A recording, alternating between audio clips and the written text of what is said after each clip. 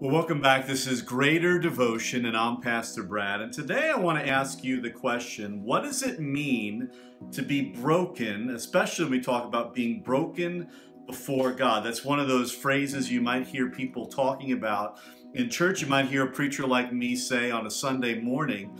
But it's something that is critical to our faith and the journey that we go on in life spiritually. And it is really, to me, a determining factor of how all of those things will go. And so I want to explain myself and what brokenness is. We're going to look into that a little bit even this week as we go on a journey through this. But really, honestly, when I talk about being broken, I don't mean what we typically think of when we think about something that is broken, in the sense that when something is broken, it no longer has value or use. You know, usually if something breaks and we can't fix it, it gets disposed of, discarded, recycled, or turned maybe even into something else. Well, that's not what we're talking about when we're talking about brokenness, especially when we talk about our attitude before the Lord. And brokenness really is an attitude that we have before God.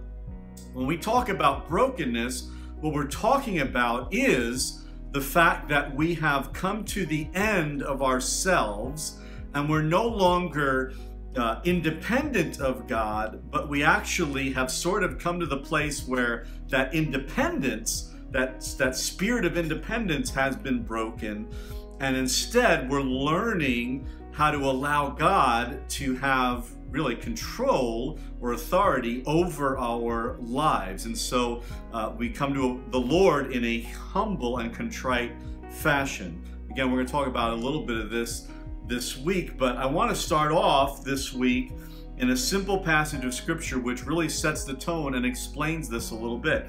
In Psalm 51, verses 16 through 17, it says, "For you will not delight in sacrifice, or I would give it. You will not be pleased with an offering. The sacrifices of God are a broken spirit, a broken and contrite heart. O God, you will not despise." And so this is really the psalm that David is writing concerning the fact that he's trying to get right with God. And he's saying that God is really not looking at those external things, those sacrifices that he could easily get. He could easily go down and he could offer a sacrifice at the temple before the Lord and in some way make restitution for the things that he has done. Yet what he's actually talking about is that the Lord is not looking for those external things, but he's looking for something to be broken in the heart. In other words, the place where we feel the burden and the weight of our sin. It's the place where we feel like we really want to love God, and we really want God to love us, and we want God to be happy with us. It's that attitude of being broken of spirit in the inside where we seek after the Lord. He says this is what God is really going after. And actually, that is what makes or gives value to the sacrifices that he would even offer to the Lord in the place of the temple.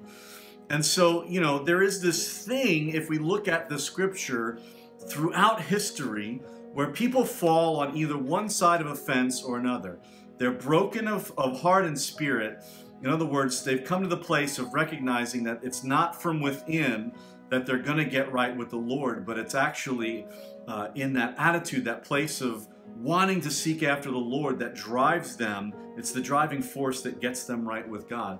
And then there's other people who really want the Lord to bend the knee to them and to give them the things that they want. And you fall kind of in one of two categories. I'm not going to go into that today, but the idea is this, is that we come to the Lord through that place, that spirit of brokenness, of humility and contrition.